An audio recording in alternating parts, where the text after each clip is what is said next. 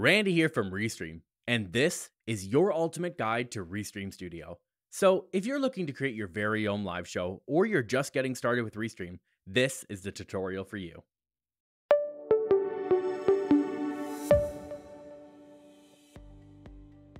To get started, open your browser and head to Restream.io. From here, you'll be able to create your new account or log into an existing one. Now that's done, you've landed here on our dashboard where we can begin setting up your channels. These are where your stream will be sent to once you go live. I'm going to go ahead and get started by adding my Facebook channel. Once you've got all your channels added, you're ready to start setting up your live stream. Let's do that by clicking Enter Live Studio and entering the live studio. And welcome to Restream Studio. One of the first things you might notice are the controls just below the webcam here. These controls allow you to mute and unmute your microphone, disable and enable your webcam, access screen sharing options, invite guests to join your stream, which we'll talk about in just a moment, play any local video from your computer, and the ability to access some additional settings, such as the ability to go into 1080p if you're on our professional plan or above. If you're looking to have a guest join your stream, go ahead and click the invite guest icon here from the bottom, then copy this link. You'll want to go ahead and send this link to anybody you want to have join your stream and appear alongside of you. For this tutorial, I've got my laptop set up here in front of me, and I've already gone ahead and started screen recording, and I've already opened the link. So here's what it looks like. Once your guest opens the link, they'll be able to see a preview of themselves, along with the ability to type in the username they want to join the stream with. Let's go ahead and hit join stream. As soon as I do that, the feed in the center will switch over to what the host sees, and I'll be able to see that I've joined here on the right hand side. As a guest, I also have the ability to view the live chat messages that are coming in once we're live, and the ability to privately chat with the host and other guests who are in the stream by opening up this private chat here and typing something in.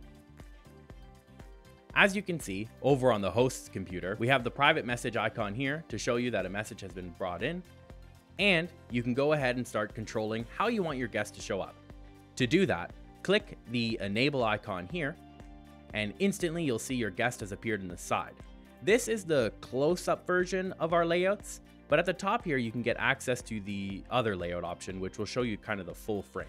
Another thing you can do is spotlight the guest if you want them to take up most of the screen, but you don't want you and your other guests to be removed. This will just kind of put you in the bottom right-hand corner and spotlight the guest.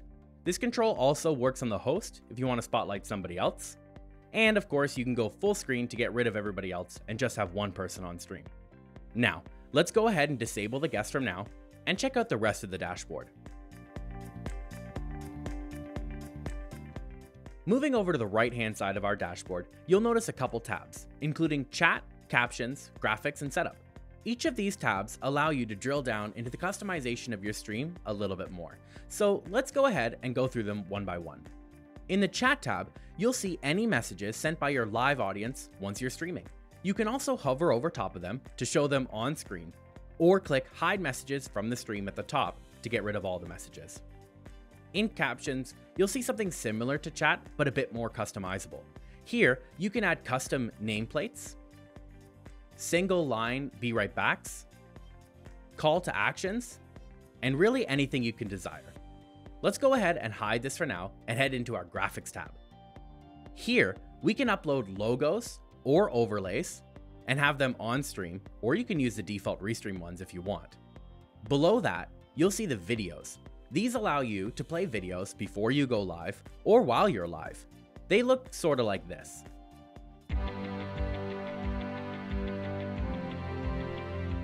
Now, let's move into backgrounds.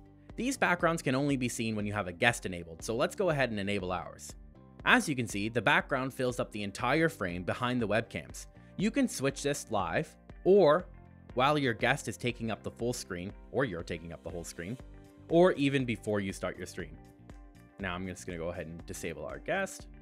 Now, moving below the background section, you'll notice a couple other options, including participant names, default graphics, and primary colors. The participant names allow you to enable those usernames that your guest set earlier, along with yours that you can set right there. Default graphics, which just enable the default graphics that we've uploaded for you. And your primary color. Let's go ahead and enable a caption so I can show you what that looks like. There, now that we have a caption added, I'm gonna go ahead and switch the primary color over to blue. And as you can see, it's instantly updated the caption color. This also works for your chat messages. Now, let's head into the setup tab and get ready for your stream. Here, you can add titles like, "Welcome to my stream," and descriptions like, "Thanks for stopping by." And then click Update All to have them update across all your channels that are connected. Below that, you can enable and disable channels. For example, if you didn't want to go live to Facebook, you can go ahead and disable that from here. I do, so I'm going to go ahead and keep it enabled. And now we're ready to start our stream. Like I said before, it's always good to start your stream with a countdown to give your audience some time to get there and some time for your end channels to connect and send out that notification.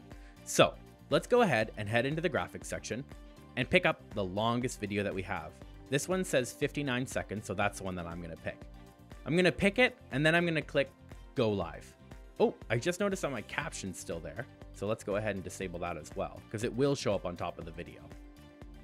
And then we'll go ahead and start the video, and then I'm going to hit Go Live.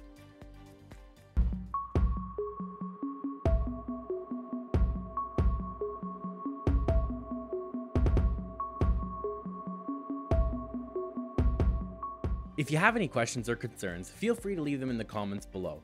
Otherwise, hit that like button, subscribe to the channel, and check out any of the videos on screen now to learn more.